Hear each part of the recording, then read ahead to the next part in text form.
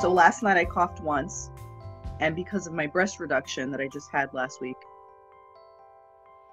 there's stitches in the crease, right? Like you have stitches all from the cleavage to the crease, but there's stitches that go on the sides.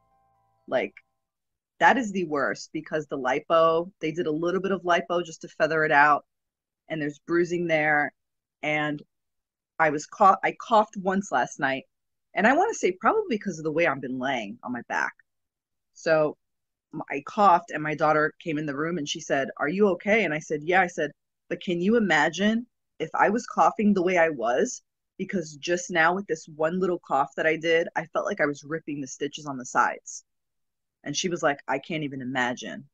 And I said, "Thank goodness I got this decreased to about 2 to 5% at this point, because I couldn't imagine going through this with that cough. There's no way.